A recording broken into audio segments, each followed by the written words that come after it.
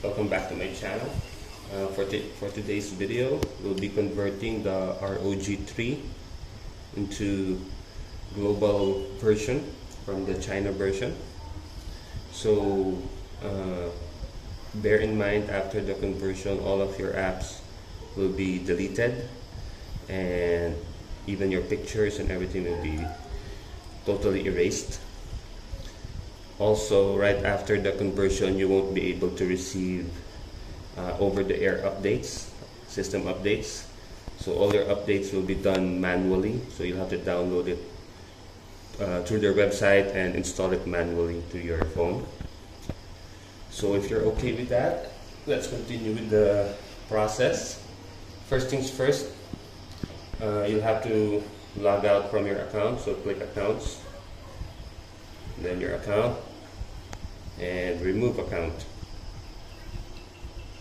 See, so once that's removed, go to your screen lock and fingerprint. So be sure there's no screen lock, no fingerprint setup, so everything is turned off and back to default. Then go to your About phone, go to your software information, then click on build number. As you can see, it still says CN, that's China. Click on this about 7 times. After you click on that, there will be a message under that you are now a developer. So go back, go to System Updates, and you'll see a developer options over there. So click on that. Scroll until you see USB debugging. So be sure that is turned on. So once that's turned on and you have logged out from all of your accounts, you can now proceed to power off your phone.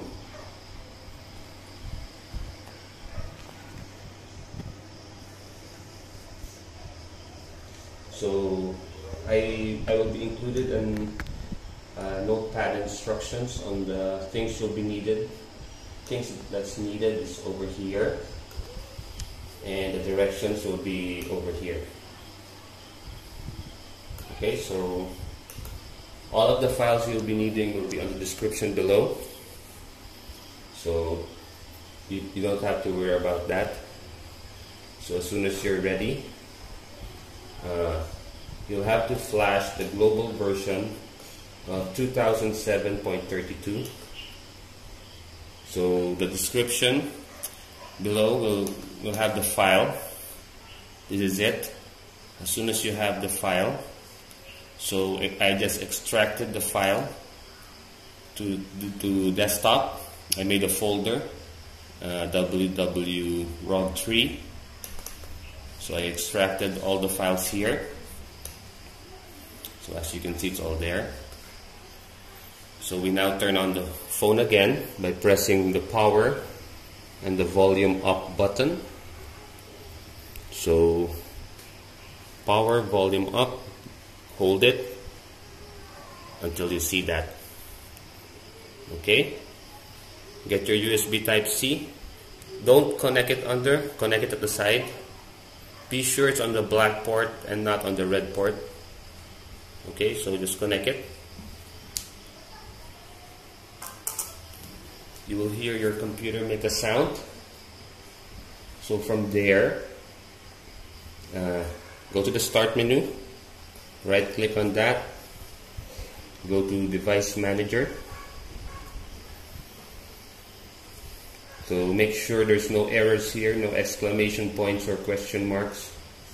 So if your Device Manager looks like this, that means all the drivers have been successfully installed. So as you can see, it's on bootloader interface. So in case you have an error there, you might not have this one, the minimal ADB installed on your computer. So I'll leave the description below. It's here in the notepad. So you have to install this first.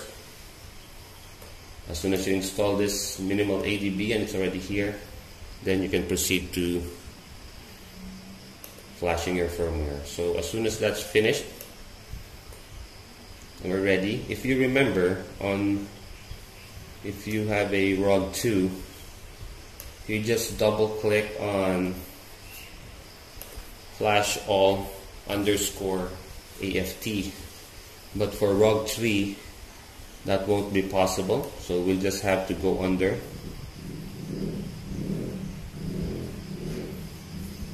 So as you can see, there are files down here that you will need to double click. So it's just double click on this one. It says ZS61KS ROG flash all. So double click on this one, and as you can see on my phone here, so you can see the status on my phone. Just double click on that. Okay. Wait for it to finish. Then you'll be seeing an error on your phone. It will be saying something like the software is incompatible with the device, so just leave it because the ROM is still flashing. So let's just wait for it. So again, this is at your own risk. If you want to do this, don't hold me responsible for any of what happened or whatever happens to your phone. Just follow my instructions and everything should go well. So as you can see, it says finished, and my phone's just all black. Just wait for it. As you can see, it says here, installation unsuccessful. Firmware is incompatible with this device. But as you can see on the computer, it's still flashing. So just leave it. Just leave it until your device restarts.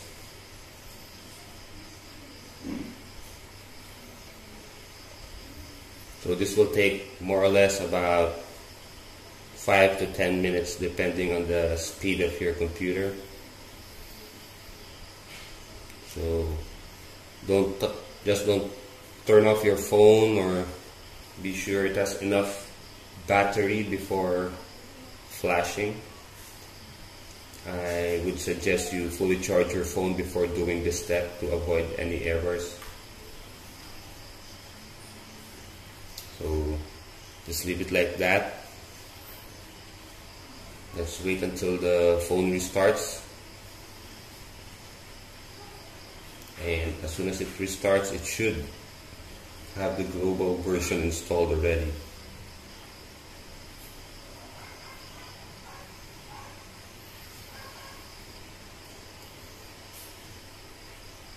So let's just wait for it.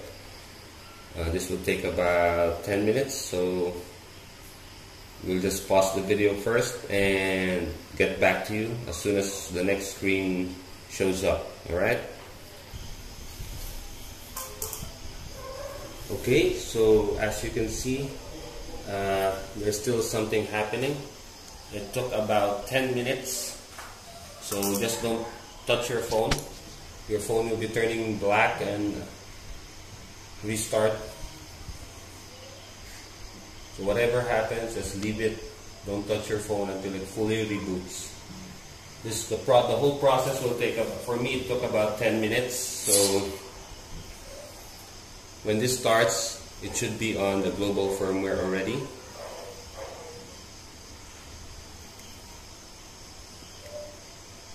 So bear in mind that doing the old version, if you're following my old video and you're flashing it using that video, you'll end up breaking your device. So if you're using a ROG3 like mine, you have to follow this video.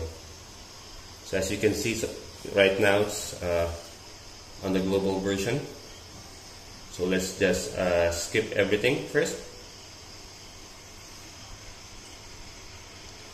Let's just skip everything so that we can proceed.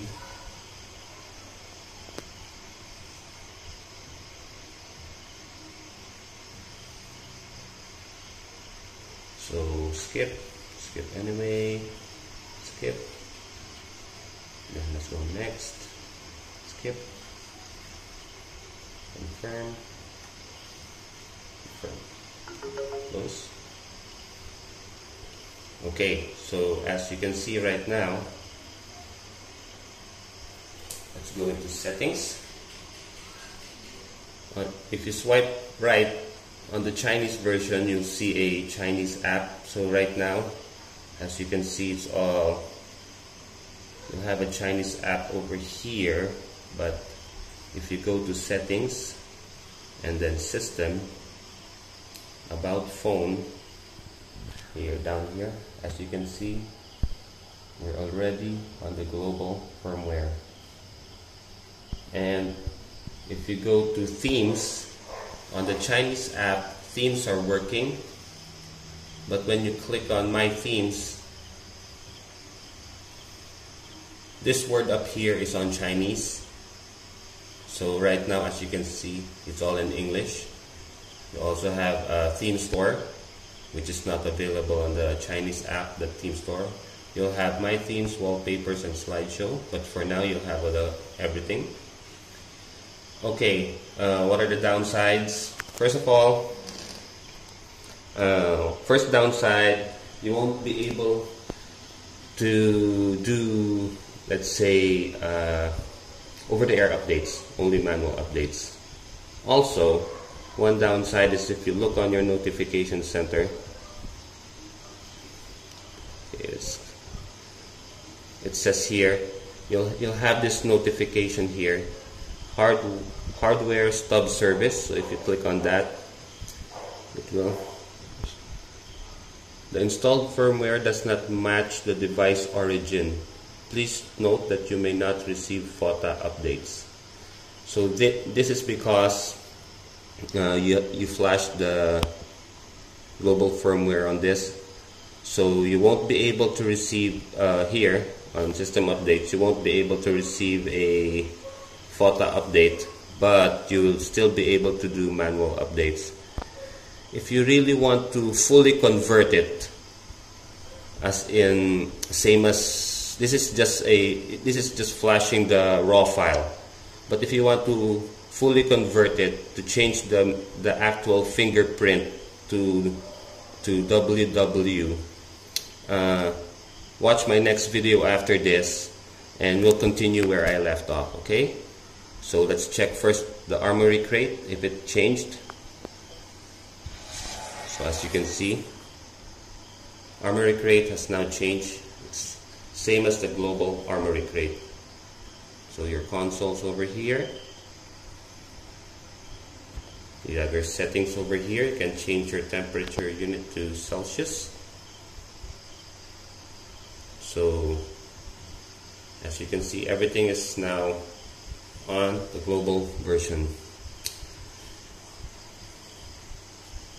So for contacts, except for this folder, but you can just easily take out like the contacts, move it here, sound recorder, move it here, and as you can see, so everything's in English. Even the weather is now working. So this is the only downside of this. Hopefully when we change the fingerprint to WW, but by doing that you will have to unlock the bootloader, same process, go to Root Explorer, download Magic, and after doing all that and change the fingerprint to WW, that is only when you will be able to hopefully remove the hardware stub services. So on my next video, I'll be doing that right after this video, so stay tuned and I hope you watch the next video. Thank you guys so much, and I hope you subscribe and share this video, and please watch my next video after this, okay? So until next time, bye.